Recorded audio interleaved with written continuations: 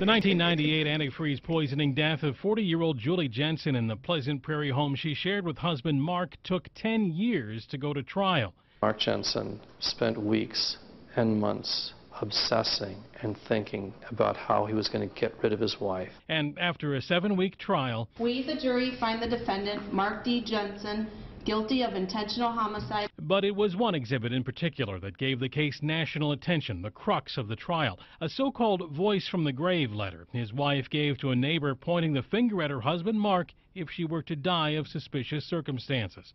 Mark's defense team argued the letter was unfair because they couldn't cross-examine Julie. And I think it's prejudicial to Mr. Jensen's fair trial rights. Now, 7 years later, a federal appeals court agrees, writing, quote, the erroneous admission of Julie's letter had a substantial and injurious influence or effect in determining the jury's verdict. The decision means Jensen could soon go free. His father, Dan, told me today his son is ecstatic, going on to say, quote, my son has been in jail and he shouldn't be.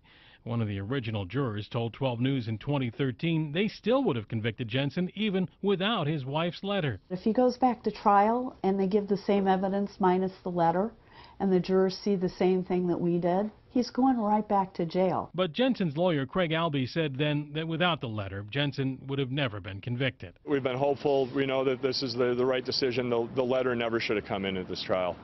Do you think they get a conviction without the letter? No. No way. Prosecutors did present other evidence in the case, including internet searches they say Jensen made as he plotted to poison Julie, researching including websites on botulism, physician-assisted suicide, and antifreeze poisoning.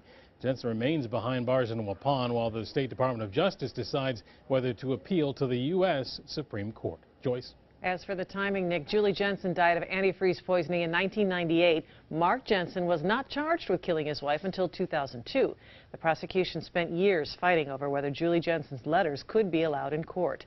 Mark Jensen finally went on trial in 2008 and was convicted and sentenced to life in prison in his wife's death.